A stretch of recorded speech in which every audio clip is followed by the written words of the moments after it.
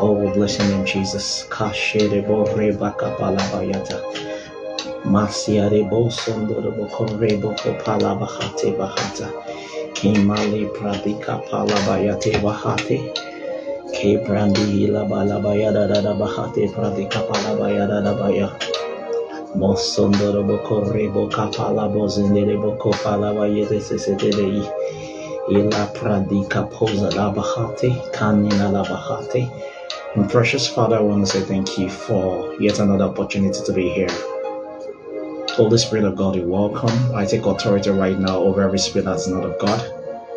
I take authority over the spirit of the Antichrist that seeks to steal the seeds of the word of God sown to the heart of men. I decree and declare that you have no part or portion here. Let there be a free flow of the Spirit. Let the words of my mouth, everything that will come out, be in accordance to the word God has sent me to preach tonight.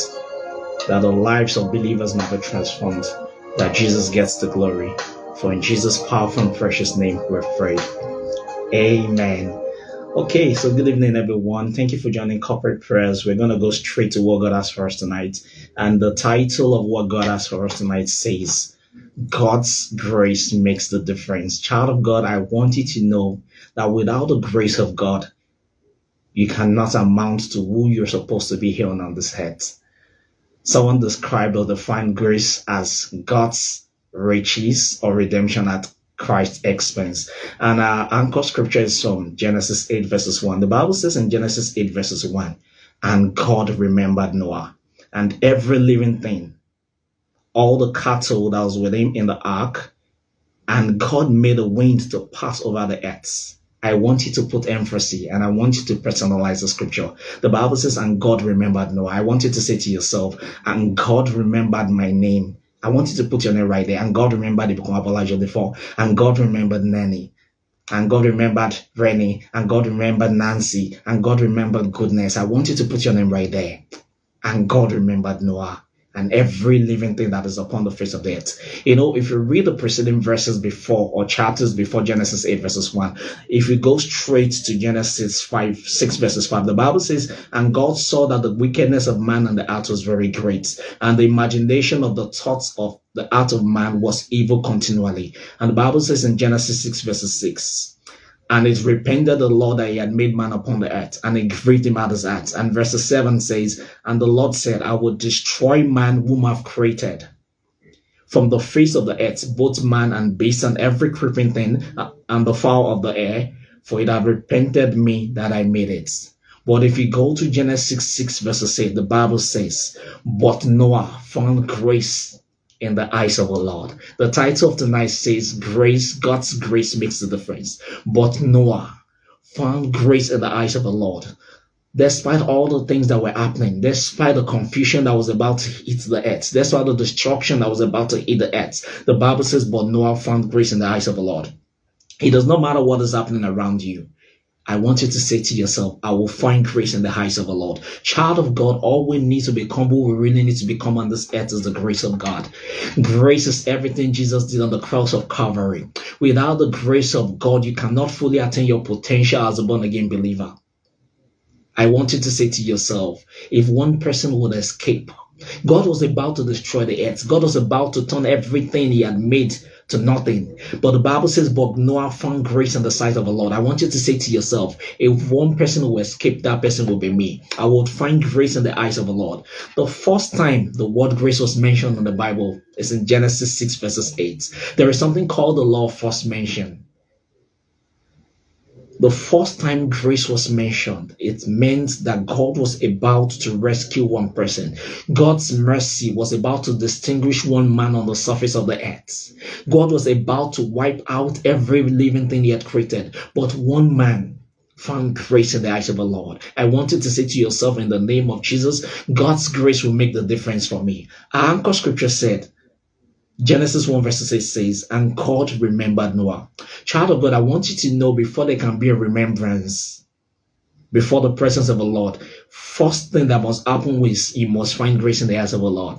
Without you finding grace, there can be no remembrance. Child of God, you might have been praying so long. You might have been saying, Father, remember me for this, remember me for that. The Bible says in Psalm 102 verses verses 12. The Bible says, but thou, O Lord, endures forever. Thy remembrance is upon the surface of the earth to all generations. And the Bible says in Psalm 102 verses 12, but thou should arise and have mercy. Psalm 102 verses 12 talked about remembrance. But before there can be a remembrance in the presence of the Lord, grace has to go before you. Genesis 8 verses 1 says, and God remembered Noah. But before there could have been a remembrance of Noah, grace went ahead of him. The Bible says, and Noah found grace in the eyes of the Lord. I just read Psalm 102 to us. The Bible says, but thou shalt arise and have mercy upon Zion, for the set time to favor her has come. Before you can find favor in the eyes of the Lord, mercy has to go before you. Child of God, what is that thing you seek? The Bible says, and Noah found grace in the sight of the Lord.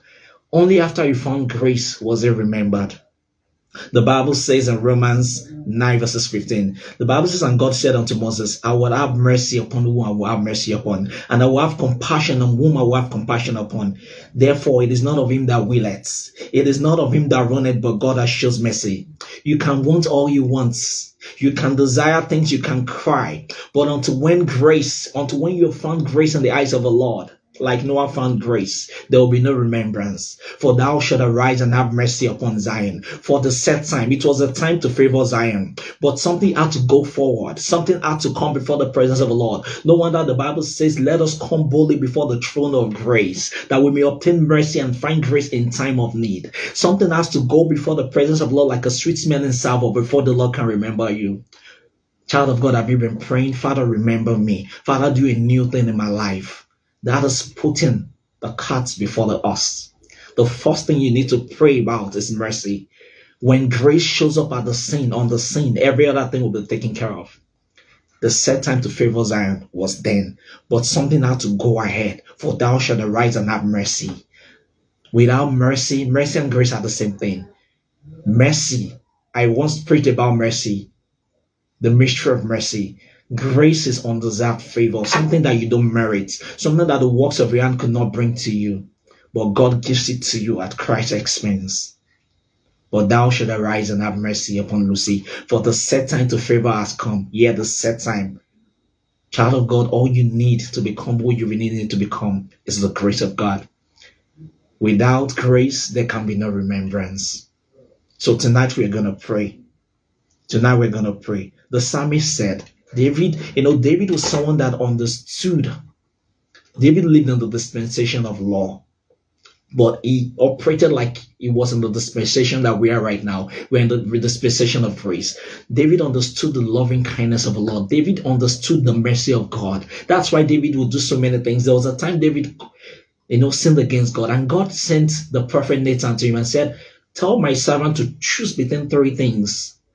That shows you how much David understood God. God was giving David options to choose. God was about to punish him, but God even gave him options to choose from it. The psalmist said, have mercy upon me, O God, according to the loving kindness, according to the multitude of thy tender mercies. Mercy and grace is all we need to become who we need to become. God's grace makes the difference. You might have been living a life of struggle. You might have been trying to achieve so many things until when mercy goes before you, until when the grace of God speaks for you. There's something called the grace of exemption. That was what happened to Noah. That was why God could remember him. Noah was in the ark.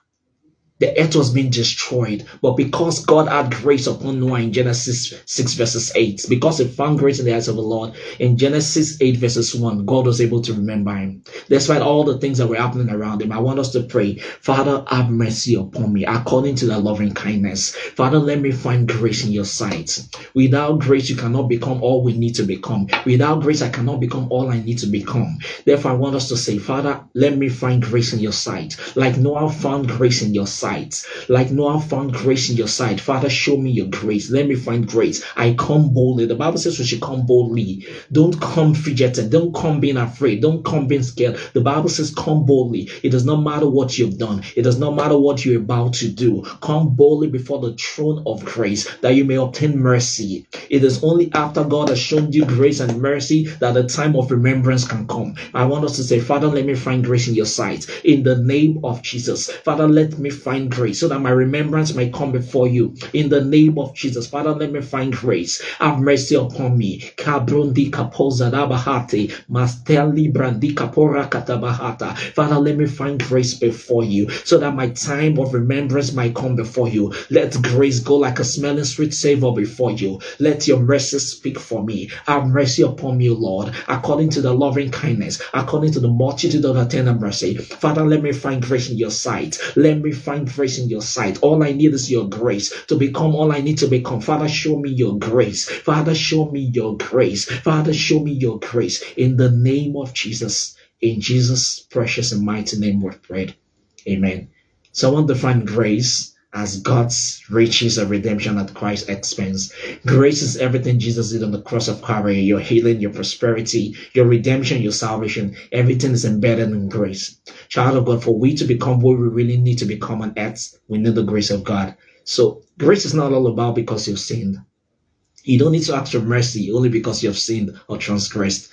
The Bible says it's because of the mercy of the Lord that we are not consumed. It's just mercy. It's not because you're holier than thou. It's not because you're the best person. It's not because you have done everything God said you should do. If you look at Abraham, the story of Abraham missed it at some point, but God's grace spoke for him. Mercy spoke for him. There is nobody, go through the Bible, that ever became who God said they will become without the mercy of God speaking. Because by our human efforts, we cannot achieve much. The Bible says all our holiness are nothing but filthy rags.